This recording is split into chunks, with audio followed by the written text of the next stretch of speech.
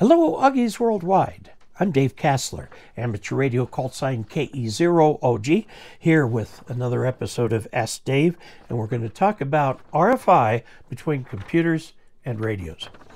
Now, the problem, of course, is that we like to use both in our ham shack, but we don't want them to interfere with each other. This is from Don Taylor, K6KGH, who lives in Monroe, Utah. He says, I have a computer by my transceiver, as do I. Computer, transceiver, right there. Okay, I use it with my pen adapter for waterfall display. I have a little SDR radio right there that will do a very nice pen adapter display. It says, when I have the computer on, it makes noise in my transmitter. Is there any way I can reduce or alleviate this noise? Well, the answer is probably. The way I did it on mine was to separate all the ham radio stuff. See, my computer's down here, and all the cables go that way. And then I've got my computer here, and all the cables associated with the computer are over here. And that fixes it for me because that way I physically separate the elements. Now, if I'm operating a contest, I really would like to have something right here so I can do logging in real time. It just doesn't work to turn and log. So on some contests I have to log by hand and then put it into the system, which is a pain. I'd rather log in real time. Where does the noise come from in a computer? Okay, your biggest culprit is the power supply. The power supply is a switching power supply for sure. And if it's not properly shielded, in other words, if it's one of those bargains you found somewhere, it will not have the right noise reduction on the leads that are exiting it. So you'd start with your good old ferrite beads, all right? And you snap them around the power input. Also inside the computer, there's a whole bunch of wires coming out of the power supply. They're usually flat cables where all the wires are next to each other. Put the ferrite bead, if you need to scrunch it a little bit, put a ferrite bead around each of those, okay?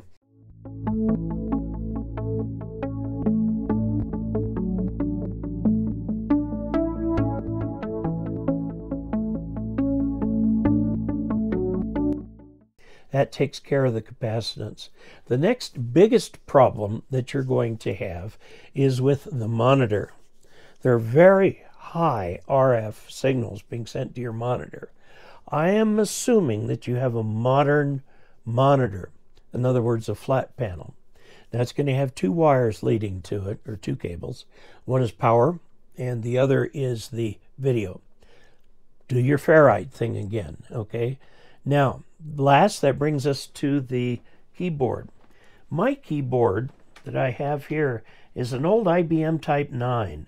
This is a real treasure. These are hard to find. And as it turns out, the back of my computer takes the PS2 type computer input. You can put ferrites. In fact, you can see it right there. There's the ferrite for the cable going down into the computer to reduce interference. And I have none. Okay? Now, you can do other things too. Where your antenna cable goes into the radio, you can put a ferrite bead there because the outside of the antenna acts like a great antenna for the computer noise.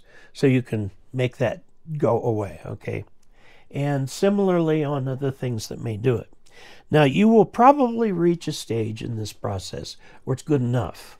You want to check it, you would check it ideally with no antenna, and then turn your radio up, RF gain all the way, and then the audio frequency gain. And then you can see if you can still hear the computer in your radio when you turn it on. Okay, again, the power supply, a lot of computers are not made for limiting noise. Similarly with keyboards, monitors, and so on. This computer right here, my main computer, is in a steel box. A lot of computers are in plastic boxes. So you might want to look for a computer that's in a steel box.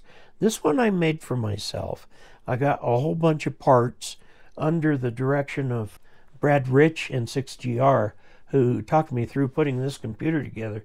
I've had it several years, and it is still one hot computer. It really does the job very well. I bought a gaming computer for my assistant to use. It's an HP, high-end HP. There's no noise from that. So can you get it to the point where there's no computer noise in your radio? The answer is yes. Now, how about the other way around? The other way around is radio noise in the computer. I have that problem with the speakers. This is a real cheesy, cheap set of computer speakers. It's got a woofer down there. It's supposed to be 5.1, and it does. Of course, nothing comes over the computer that's 5.1, but so I've got two of the speakers just sitting down there. But you can get radio interference into the computer, which can do so much that it actually causes the computer to, what's the phrase, become unpredictable. In other words, freezes, blue screen of death, and all that sort of thing. So you do the same thing. All of these ferrites and stuff like that to help keep the signals away from each other. Try really hard to route all the computer stuff, including the power plug, into a different power plug for the computer. Now, they may be on the same circuit in the supply, but just the separation helps, okay?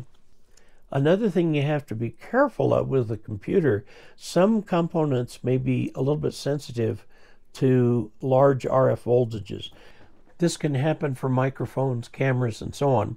And again, the same kind of thing, the ferrite beads. Can a computer coexist with the radio? Yes, absolutely. Your radio is probably better shielded than your computer is, especially if your computer has a plastic case, like some of the new ones do. Most of them have a steel frame, and everything is grounded to that. And that brings me to grounding, which is the last item. Make sure your station is well grounded. Look at Ask Dave 8 for basics on grounding. Also, the book called Grounding and Bonding for the Radio Amateur, 2nd edition, is the one that you want. The 2nd edition is more thorough and brings in more of the National Electric Code. Now, if you look at my grounding and bonding video number 8, you'll find reference in there to a Motorola document. And that Motorola document has a chapter plus an appendix on grounding radio systems properly. Okay? So that'll help. So that's our little overview of how to keep these two guys from talking to each other. Again, this computer right here, steel case, higher end components, a nice LG 4K monitor. I'm on my 3rd, I think. I blew 2 of those, not with the RF. And then the radio is all over here. So, what could be simpler, right? It's going to take trial and error to make that thing work. But you can do it, so don't shy away from it. You can get ferrites from Amazon.